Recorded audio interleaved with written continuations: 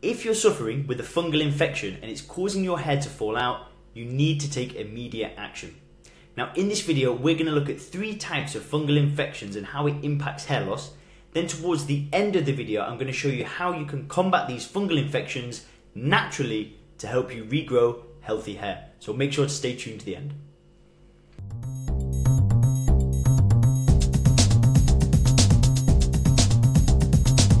Hey guys, Leon here and welcome to the Hairguard YouTube channel. If you're new here, we create science-backed YouTube videos all about how you can combat hair loss and regrow healthy hair. So if you're new here, make sure to hit subscribe. So what you're going to learn about today in this video is we're going to look at what fungi is, we're going to look at the different types of fungal infections that can cause hair loss, we're going to look at dermatophytes, we're going to look at fungal infection due to dermatophytes, we're going to look at the risk factors for Tinea capitis. Then we're going to talk about how you can distinguish between Tinea capitis and other scalp conditions, and we're also going to look at ringworms treatment. So first things first, what are fungi? Now fungi, singular is fungus, are eukaryotic single-celled or multinucleate organisms that decompose and absorb the organic material in which they grow. They include yeasts, mushrooms, molds, smuts, rusts and mildews. Hair infection by fungal agents is scientifically known as trichomycosis. The study of fungal hair infections has gained importance over the last couple of years due to the following reasons. Now, human trichomycosis is a major concern due to cosmetic hair loss. Severe infection by fungi can cause inflammation which may result in disability, and vellus hair infection in other parts of the body other than the scalp may cause chronic recurrent infections that can make life difficult for victims. So, how many types of fungal infections can cause hair loss? Fungal infections that cause hair loss can be broadly categorized into 3 main types, and these are dermatophytes, Malassezia, agents causing piedra, and so we're going to look at each of those now. So dermatophytes directly invade the hair where they can inhabit the scalp and grow.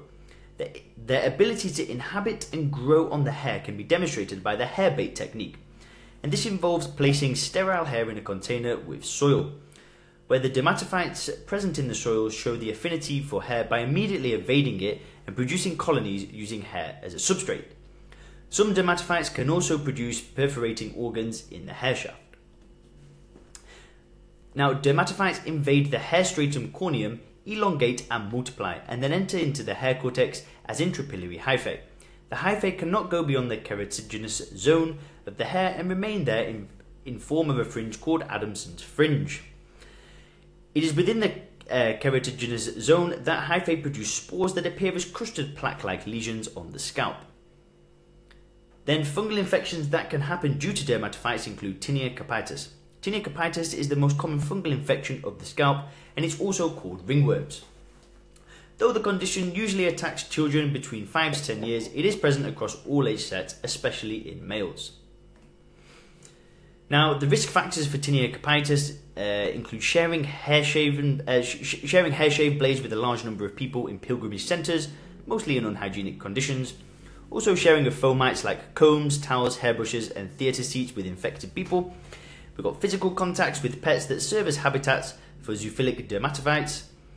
Having wet hair for a long period of time. Fungi thrive best under moist conditions, and major minor scalp injuries. And symptoms can include round bald patches on the scalp, severe itching of the scalp, brittle broken hairs that are shorter than the rest. The bald patches may appear red and scaly in serious cases, grey patches and thickened boggy swellings. Now, how can you distinguish between Tinea capitis and other scalp conditions? So most scalp conditions are associated with similar symptoms, which make it very difficult to identify a particular condition just by taking a look at the affected hair and scalp. Although an experienced dermatologist may be able to easily diagnose ringworms, the best approach involves scraping the affected area with a blunt scalpel. The harvested hairs are subjected to microscopic viewings, and the presence of spores is considered as positive diagnosis. Now, in order to treat ringworms, we recommend first thing is a topical treatment. Now, topical treatments applied in the right amounts have been found to effectively get rid of ringworms, and they include shampoos containing the various ingredients on the screen right now. It is important to note that topical treatment by itself is not considered to be sufficient. However, any commercial shampoo that contains 0.02 parts of ketoconazole has been found to be very effective. The shampoo should be used for a period of up to 8 weeks, and topical treatment has been very successful, and especially in children. Next, you've got systemic treatment, and it's often required so as to cure Tinea capitis within the shortest time possible. The drug most commonly used in this category is griseofulvin. Physicians recommend doses of 10 to 20 milligrams per kg of body weight. Just like with topical treatments, the drug should be used for a minimum of 8 weeks, though your physician may dictate otherwise depending on the severity of your infection. Now, what can be done to minimise the risk of Tinea capitis? It is imperative to avoid sharing of fomites like combs, hairbrushes and hair clothing, even if no one has been infected by Tinea capitis in your family. Pets like cats and dogs serve as hosts to ringworm-causing fungi and should therefore be kept clean at all times. You want to avoid sharing hairbrushes and combs with anybody suffering from a fungal infection. You should purposefully wash your hair with the approved shampoos at all times. They contain ingredients that can kill most fungi. Next, we're going to look at Malassezia infections. Malassezia are litholic yeasts that derive their name from the discoverer who successfully isolated them from dandruff in 1889. They have been found to play an important role in the pathogenesis of pityriasis capitis, a mild form of seborrheic dermatitis of the scalp that accounts for 75 to 85% in seborrheic individuals. Currently, there are 12 known species of Malassezia. So we're going to look at pityriasis capitis. Now, molecular studies have suggested that M. globosa as the most common pathogen responsible for pityriasis capitis. Dandruff manifests itself as itchy reddish brown patches on the scalp. Statistics collected by the National Institute of Health indicate that pityriasis capitis has a worldwide prevalence of between 2 and 5%. Now, large numbers of Malassezia yeasts invade hair follicles distended with keratin. Confirmation of an attack by pityriasis capitis can be done by experienced dermatologists. Demonstration of spores in the scalp is considered confirmatory. Special stains are used to visualize the spores. So, does pityriasis capitis affect both men and women equally? Though the condition affects both sexes, it's more prevalent in men and usually attacks them soon after puberty. Dandruff scalps lose 2 to 3 times more hair than non-dandruff scalps. So, risk factors for pityriasis capitis and dandruff include extreme weather, poor hair hygiene, stress and fatigue, recovery from cardiovascular conditions, age, and having a very oily scalp. So, what are these symptoms of pityriasis capitis? Itching followed by scratching, flaky white or yellowish scales in the hair, a scaling rash on the scalp. In serious cases, red patches may develop on the scalp after obliteration of the hair. In order to treat this, you want to use shampoos containing the active ingredients that you can see on the screen right now. Next, we're going to look at piedra. Piedra is a Spanish word meaning stone. The condition is characterized by black and white nodules located near the base of the hair follicles. In serious cases, the hair breaks into small bits. It was first described by Biegel in 1865 and has been classified into 2 types. You have black piedra, and this type thrives best in tropical conditions. It is caused by a fungus called Piedrea jote. Its unique symptoms include dark stony nodules at the base of hair. In severe cases, a metallic sound is produced by the nodules during normal combing of the hair. Also, we've got white piedra. It is caused by a species of fungus, and unlike black piedra, white piedra can attack other haired areas of the body, not just the scalp. The disease has been diagnosed around the pubic area in both men and women.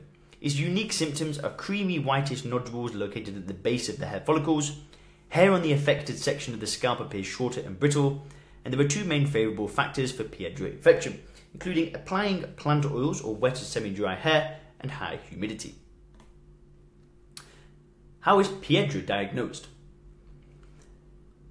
Under black piedra, diagnosis is considered positive if brown spores are found in the hair.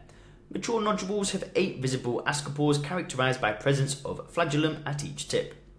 On the other hand, a positive diagnosis for white piedra is confirmed if the hair contains groups of spores located on the affected areas of the scalp. The spores can have varying sizes. And to treat piedra, you can use topical application of the various substances you can see on the screen, and these can be effective in curing fungal infections. Your physician should be in a position to recommend the most appropriate choice. A black piedra can be successfully cured by oral use of terbinafine.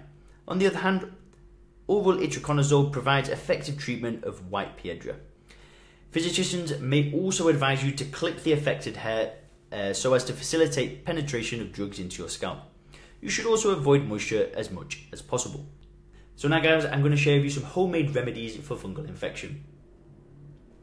Besides topical and systemic treatments, there are several homemade solutions that have been found to be equally effective in treating and or avoiding fungal infections. And we're now going to discuss the main ones.